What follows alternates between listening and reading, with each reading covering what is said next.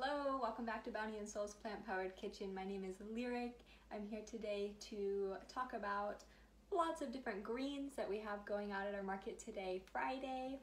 It is that time of year where we live, where greens are just abounding everywhere. We have a lot of different varieties of greens that we can grow here that don't like when it gets really hot. So as we transition into summer, now is the time to fully harvest those crops and get them out onto people's plates. I'm going to talk about each different type of green, where it came from, some nutrition information, and I'll share some recipe ideas, and then I'll show you some meals that I've cooked with these greens. The first type of green that I have to share with you is some beautiful chard. You can see these amazing rainbow colored stems, and then it has big tender leaves. The chard isn't very tough. So chard is originally believed to be native to the Mediterranean region of Europe. It was cultivated as a greens plant from what was once a wild beet. So botanically, beets and chard are actually the same species of plant, but one of them, the beet, has been cultivated or bred for a long time to have a big juicy root, whereas the greens variety, the chard, has been bred over a long time to have delicious tender greens. We have chard going out at market today from Dr. John D. Wilson Community Garden, Root Cause Farm, and my garden, our Day of Market garden. Chard is really high in vitamin A and magnesium. You can eat it raw or cooked. Like I said, it's very tender, so it's great to eat raw, and the stems are very tender as well. So a lot of folks ask if you have to de-stem or remove the stems from your greens. With some greens you may want to do that. We'll maybe look at another green that you might want to do that with, but with chard you can just leave the stems right in there. They have a nice succulent juiciness to them, especially when they're cooked. The next green I have is some tatsoi. This is a label that we created for this tatsoi that's going out at market. So I'll go ahead and unbundle this so you can see. These were harvested as heads. So this is actually the entire plant right here. This is from Lee's One Fortune Farm. They specialize in growing a lot of different Asian greens for us here in the mountains, which is wonderful. Tatsoi is native to China. It has vitamin C, folate, vitamin A, and you can, again, eat it cooked or raw. That's the great thing about a lot of these greens, is they're so versatile. This is another tender one with very juicy stems. I love to add this to like a soup, like an Asian soup. You can even just add it just as this entire plant, and it will soak up a lot of the flavor. You could also chop it up and add it to soups or stir fries, rice dishes, these types of things. I have some beautiful curly kale. We have kale going out from Fairview Road Resilience Garden and Beacon Village Farms today, which is really exciting. We just purchased a ton of local greens, local organic greens from Beacon Village, so we're really excited to share these with y'all. Kale is also believed to have originated in the Mediterranean region, and people believe it's been cultivated by humans for food for over 4,000 years. Kale provides a lot of vitamin A, vitamin B6, and protein. And I was speaking earlier when I was talking about chard, about it not being necessary to remove the stems, but when you have kale, especially curly kale, you have this really fibrous and thick stem that runs all the way along the leaf, and depending on the type of dish that you're making, you may want to remove the kale stem. So for me, if I make kale chips or kale salad, and there's videos for both of those on the website and the Facebook, if I were to make either of those dishes where I'm going for like either a really tender texture or a really crispy texture, the stem is not going to blend well with either of those. It can also carry a lot of the bitterness that some people associate with kale. So if you remove the stem, and all you have to do is hold it by the stem and squeeze all the way down, bam, there's my stem, and here's my greens.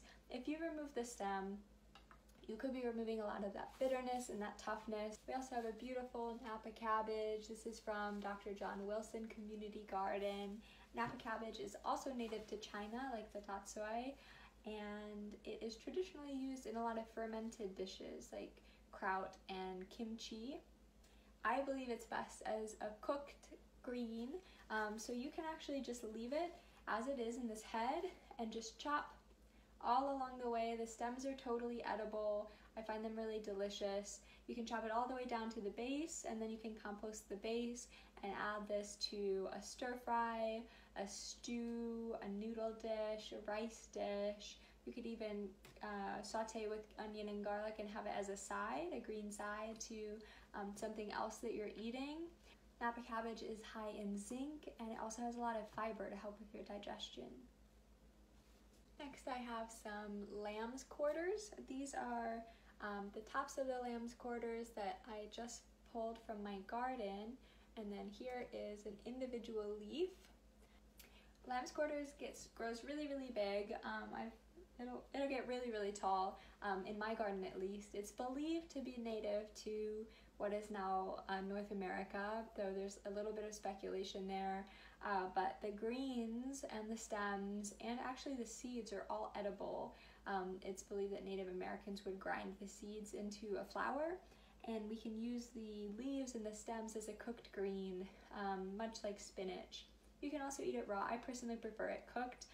There on the back side of the younger leaves, there's some kind of graininess or mealiness, and that really cooks out after you cook the greens, so that's why I prefer to cook it.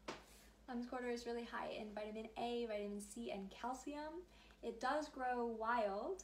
There's wild varieties all over where we live. It pops up in my garden all the time, and there's also cultivated varieties. We have lamb's quarter going out from Dr. John Wilson and Root Cause Farm today.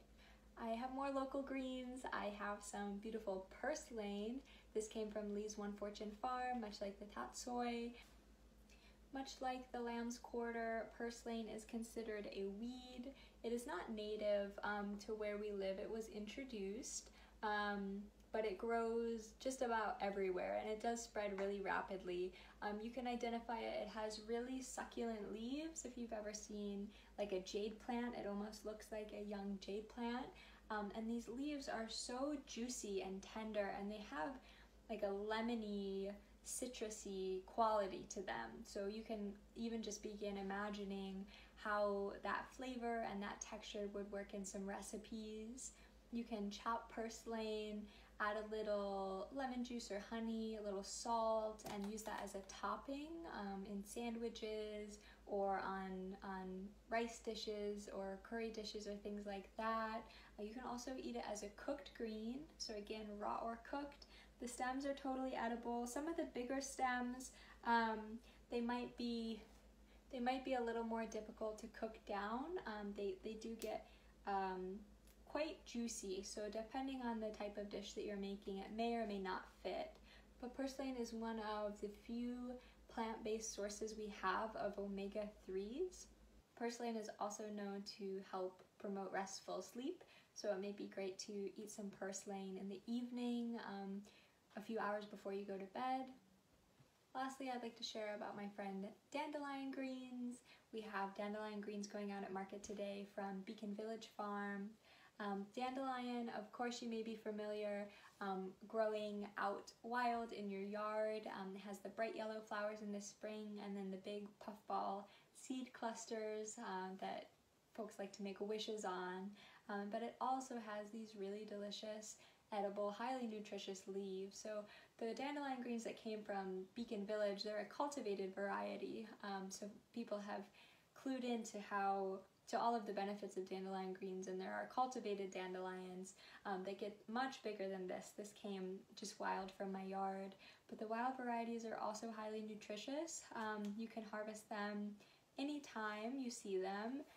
You just want to be aware of where you're harvesting from. So if you're harvesting from someone's lawn or a public space, you want to be making sure that people are not spraying herbicides or lawn care treatments or things like that in the space that you're harvesting, because the dandelion will have that on its surface, and it will also absorb it into the leaf, and you don't necessarily want to be eating that. But you do want to eat dandelions because they are really high in a lot of vitamins and minerals, specifically vitamin K, vitamin E, and potassium. And another really interesting and unique quality about dandelion greens is that they're really bitter.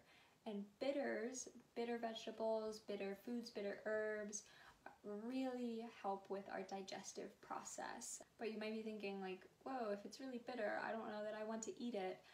It is bitter. If you were to eat this raw, it would be very bitter.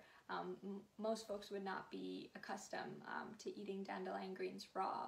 But as a cooked vegetable, it really cooks off some of that bitterness, and if you blanch your dandelion leaves before cooking them, it can really cook out that bitter quality that you may not be excited about.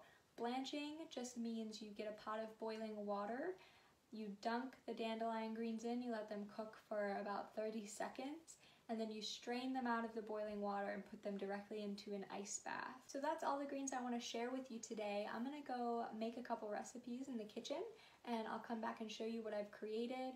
We'll also have all of the written recipes in the description of this video, and likely more on our website. If you go to the recipes page, we have recipes for almost every food we give out at market. Here's some of the dishes I made with my local greens. We have some purslane tossed in lemon juice with salt and olive oil. We have a massaged kale salad with balsamic vinegar and fresh edible flowers.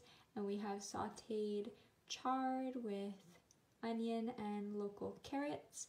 You can find recipes for all of these greens on our website. Hope this video was helpful.